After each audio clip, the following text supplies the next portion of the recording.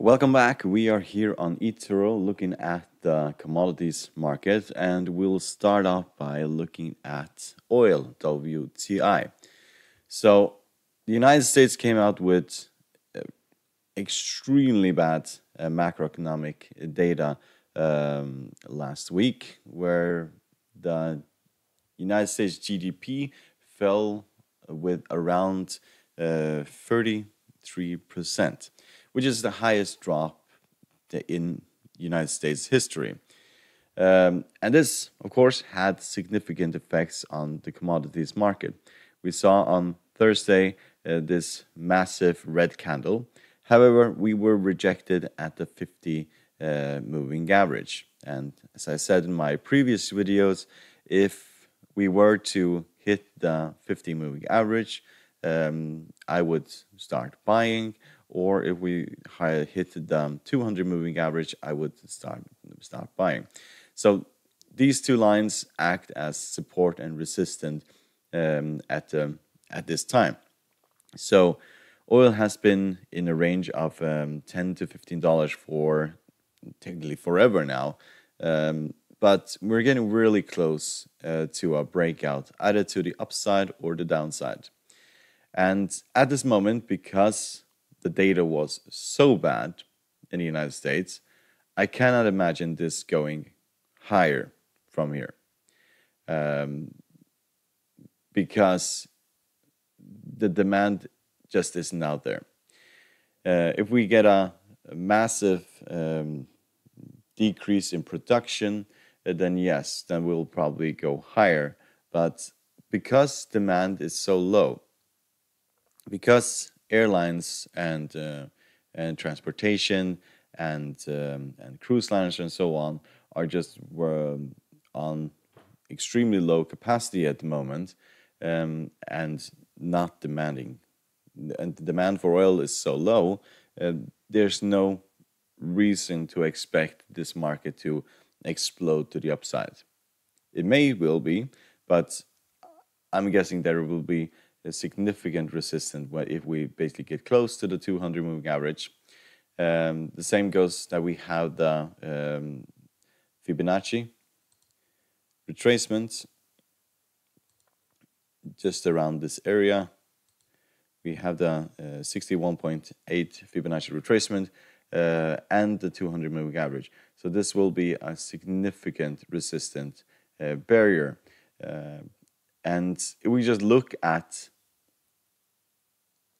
these candlesticks, it basically looks like we are going downwards. So we went down quite substantially due to the coronavirus, and then we went up just as fast, and then it basically has been trading sideways now for a couple of weeks. But it looks like momentum has stalled. It looks like we are basically going down from here. And if we look at the technical indicators, we can also see, for example, the MACD has crossed the signal line and it's going negative. The same goes for the stochastic. We are basically downward pressure from here, and the RSI is basically flat. But if we basically focus on the MACD and the stochastic, those two indicators indicate that we will go lower from here. So if we were to go lower, if we were to break this 15 moving average, we will go to 30 very, very quickly. We can look at the Fibonacci retracement here. We can see that first Fibonacci retracement at 38.2 is just about $28. So we'll probably test $30 first, and then we'll go to 28. And if we go to 50% retracement, we'll bounce from here. That's almost certain. But at the moment, I expect this market to go down rather to go up anytime soon. So, looking at the natural gas market. So, we did had a break out of this 50 moving average in the natural gas, but it's the same story. Every time we get close to the 200 moving average, we bounce from there. So just have that in mind. This is a market that has been trending downwards for years at the moment, and the reason for these spikes, for example, this spike and also this massive spike, is because of seasonality. Every time we get every time we get to the months of October, November, December, January, the coldest months, and you basically have to use more natural gas to heat your houses and so on. We have a spike in those months. You can see it's basically in October, November, this area. The same goes for here. So when we get to October, November, we tend to have a spike like this. And it may, for this year, be a bigger spike because there's so many companies gone bankrupt that have produced natural gas. So one of the big problems with natural gas at the moment is just there's an oversupply of natural gas. There's too many companies, producers at the moment, and that is basically keeping the prices down. Subsequently, the winter was fairly warm.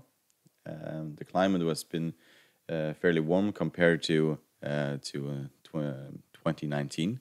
So this is a market at the current stage for at least the next 2 months. It will trend downwards, and we'll probably have a spike when we get to November, December, that area.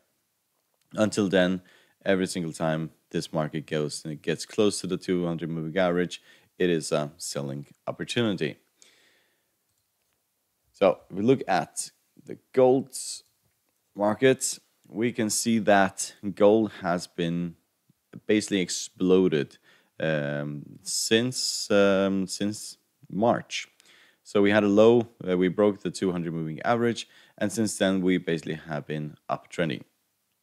And this is all due to the uncertainty in the market and that central banks around the world are basically destroying their currencies. So we, on Friday, crossed 1900.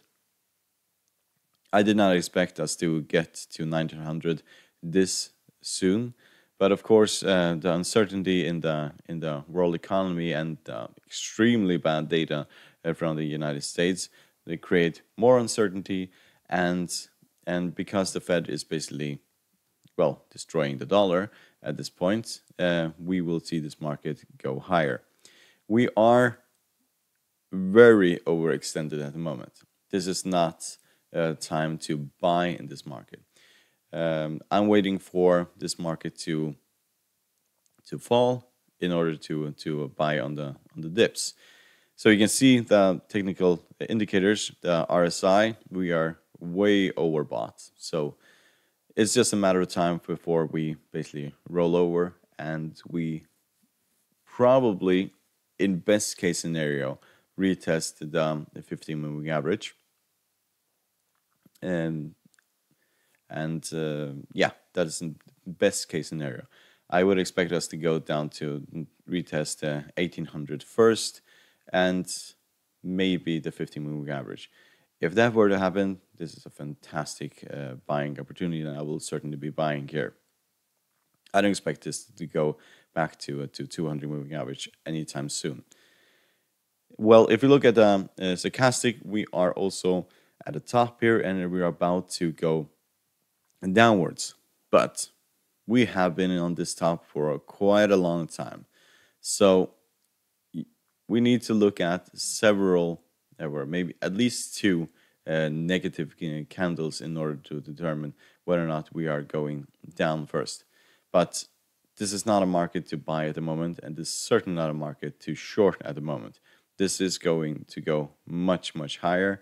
But at this point, to buy at this level, you'll probably hold on to your trades for several weeks before you ever get a profit. So just wait until this market falls and then buy. That is the best strategy. We can see the MACD. We are not even close to the signal line yet. We'll probably have several days, probably another week before we ever see this line cross the signal line. So we have copper.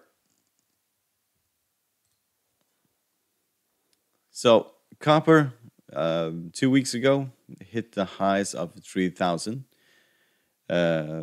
And since then, we have basically been trading in this box here. So this could be a flag. We had a massive increase in copper for several weeks. This would have been a fantastic trade to buy here. And since we hit 3,000, we have been basically creating this flag here.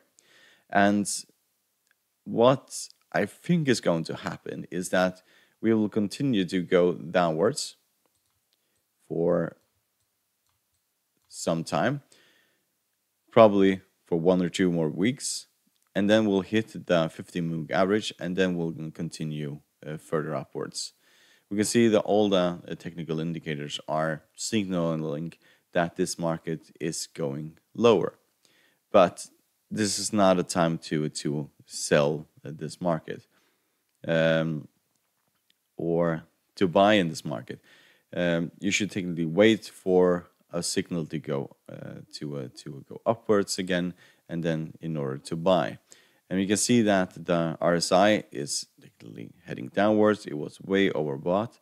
The same goes for the stochastic. It's also signaling momentum downwards, and MACD is also signaling downwards. Everything is indicating that this market will go lower. And the lowest it may go is basically to this 50-moving average before it will bounce. So just have that in mind. 3,000 has been an area of significant resistance in the past. And when we hit 3,000, we also saw that we went back down. So back in 2019, 3,000 was the basically area which was tested several times. It never managed to break 3,000. If we were to break 3,000, we will go much higher from here. We'll go to 318.2, and then we'll go to 333 and after that much higher. I don't have the data further back. So yes, just wait for this market to go to the 50-moving average, and that will probably be a very good buying opportunity. So the probably most surprising commodity last week was cocoa. So I expected cocoa or the 50-moving average to be resistant for this market. However, we broke through the 50-moving average, and we are basically heading to the 200-moving average. And I don't expect the market to go higher from there. We can see that we tested this area several times, 3 times in the past.